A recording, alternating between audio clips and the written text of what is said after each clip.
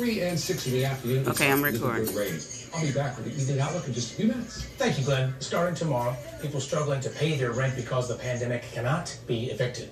Now, some fear the moratorium will create new risks. Channel 2's Lauren Posen spoke with landlords about their new concerns. We have a lot of properties, but we may not have the large scale.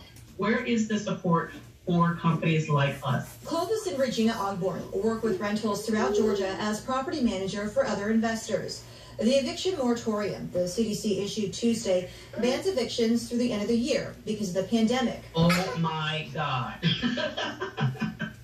That was my first thought, because I said our investors have struggled through these past 5 months. I reached out to the Atlanta Apartment Association. The organization represents hundreds of companies that manage rentals. They sent us a statement that reads in part, they believe the eviction moratorium is creating new risks. Quote, if residents are unable to pay rent as a result of the pandemic, owners are then also at risk of not meeting their own financial obligations, putting that community and its residents at further risk for housing insecurity and putting the owner's employees at risk for job insecurity. Our organization is extremely disappointed that the federal government has made this move without including any direct financial assistance to residents or property owners, end quote. For landlords and property managers, the Landlords say there's a misconception. They are able to stay afloat. They say this is not a one-size-fits-all situation. We only ask our investors to pay us if they receive rent.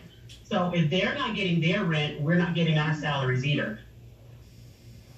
The National Apartment Association says it plans to lobby for more assistance to not only help tenants, but landlords too. Reporting live, Lauren Posen, Channel 2 Action News. Hundreds of